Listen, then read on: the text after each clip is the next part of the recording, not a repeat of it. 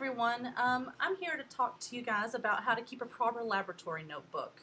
A very important concept that is sometimes overlooked. So the first thing we want to talk about is how to actually choose a lab notebook. Well, keeping with the theme of the Total Science Experience class, your notebook doesn't have to be new. You can be environmentally responsible and recycle an old notebook with the pages left. That is perfectly fine. However, one thing that we do need to have in a lab notebook are bound edges, preferably without perforated pages, simply because page perforations tend to rip and we tend to lose the pages that are really important to us. In addition to that, you should never use loose leaf paper or binders for a lab notebook, simply because you can oftentimes lose the papers. One thing that I'll express throughout is that you need to keep your notebook in a common area, and I'll talk a little bit more about that in just a minute. So once you've decided on the lab notebook you're going to use, you need to label the outside with your triad number, with the names of your triad members, and also with all of your contact information. This is very important in case your lab notebook is misplaced or just flat out lost. Someone may be able to find it and contact you and return it to you. Alright, let's talk about using your notebook.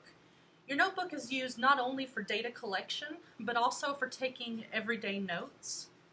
For every entry that you make, you need to be sure to label the page with the date and the initials of the person or the people working on your experiment. Make sure that every time you interact with your experiments, and that includes just checking on your experiment, watering plants, applying treatments, recording data, etc., that you do label your page with your initials and your date, and you make a note of what you've done. If you are wanting to add loose leaf papers into your notebook, for example, if you have information about a chemical you're working with and you don't want to copy all that information onto the pages, you can staple or tape those pages onto the paper in your notebook. I suggest stapling and taping just to be double safe. But you do need to go ahead and label the top of that page with your initials and also the date. Again, every time you are done using your lab notebook for the day, put the notebook back in a common area so that it's available for all of your group members. Common areas include the drawers that are up in the potting room of the greenhouse, and also the cabinets that are located in the back of the lab rooms. One of the most important things, and what I cannot stress enough, is that whenever you're writing in your lab notebook, you write legibly. You need to be sure to write very clearly so that you and your group mates can easily decipher the info later on when you're trying to enter it into Excel or SAS Jump. There's no point in spending hours recording your observations for your dependent variables if you're not able to read them in the future. So please be sure to write very legibly. Alright, let's talk about how to set up your data recording pages in your lab notebook. Again, organization is key. You should keep the format very simple, and you should make everything extremely clearly written. So as you see here, I've put my initials and also the date at the top of the page. I have my plant ID, I have my first factor, my second factor, and then columns for each one of my dependent variables. Now, I know some people in the genomics section are not using two-way factorial designs. Everyone in the ecology section should be using this kind of a statistical design. And that's what this data sheet is set up for, because I have two independent variables, or two factors. For those of you who are not doing a two-way factorial design, you can talk to your TA about how to set up your data pages appropriately. So let's do a little example, just so you know how to enter the data into your actual data sheet. So as you see here, I have a statistical design on the left, and it is a two-factor design. In fact, it's a 2 by 2 two-way factorial. My first factor is species, and I have two levels of that factor, American ginseng and garlic mustard. My second factor is temperature, and I have two levels of that factor, 25 degrees Celsius and 30 degrees Celsius. So I have two factors for a 2 by 2 two-way factorial design. You'll see that in the smallest cell of my design, my replication is 5. Of course, in an actual experiment, your replication would be greater than this, but for illustrative purposes in this video, I wanted to keep it simple. Alright, so I have a replication of 5 and a total observation number of 20. So I have the same sheet that I had in the previous slide, only I've updated the column headings. I still have my initials on the top, and I have the date on the top.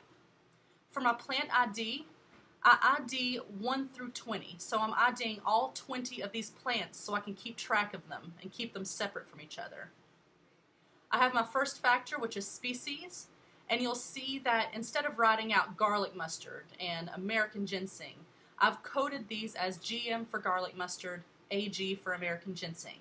For my second factor, temperature, I have 25 degrees, 30 degrees, 25 degrees, and 30 degrees. And you might wonder why I've staggered them like this. I'll talk about that in just a moment. I have my first dependent variable, which is length in centimeters. Be sure to include your units. And I've entered in a few data points, and of course you would keep entering them in. My second dependent variable, leaf area, centimeters squared, and then my SPAD readings for chlorophyll content.